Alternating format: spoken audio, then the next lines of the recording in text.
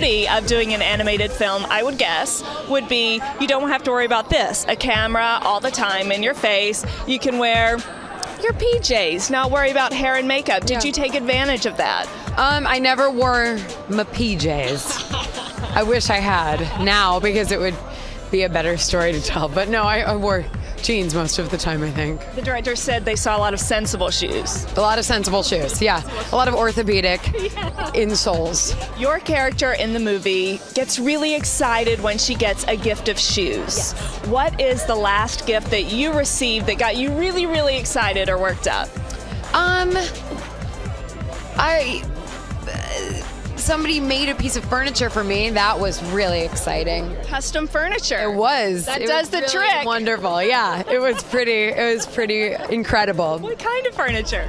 It's a chair. It's really beautiful. Yeah. Okay. Yeah. Last question. How is Spider-Man going, and what's it like having Jamie Foxx as the baddie this time around? I haven't gotten to work with Jamie yet, but at the table read, it was unbelievable. He's so incredible. He's such a great actor. And yeah, so it's fun. Well, this could be considered the world's first family road trip. Yeah. So what is your favorite memory of the craziest road trip you've ever taken? I mean, every road trip we ever took as kids was straight up bloodshed. I have 3 older brothers.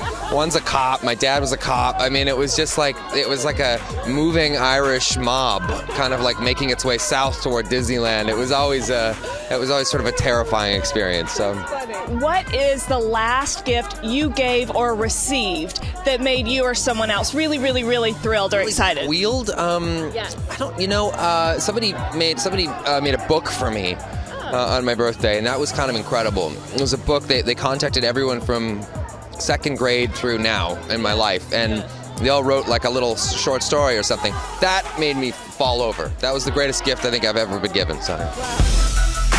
You know, when you're doing an animated movie, you really have to rely on your imagination, because you don't have the other actors to work off of, and you don't have the world to interact with. So you have to go inside and try to make it real, even though it's all from the mind, you know. How does being a dad help you with that? Because I'm sure you're doing a lot of imagination and pretend play. Yes, well, the thing is that Grug, he takes the overprotective thing way too far, which is what's funny about him, but he's just entirely over the top with that. In my own life, I have a legitimate level of concern, because if you love your kids, you're going to worry, but I hope I'm not like Grug. Do you think I'm like Grug? Not quite, but he's a protective dad for sure. What's he like as a dad? He plays with them. He's like daddy's boy, you know. So they're very, very close. It's very. What kind of memories do you have of rebelling as a teen in your own life, since that's part of this story as well? I was born rebelling from the very beginning. I'm sure I was a great source of frustration for everyone in my family.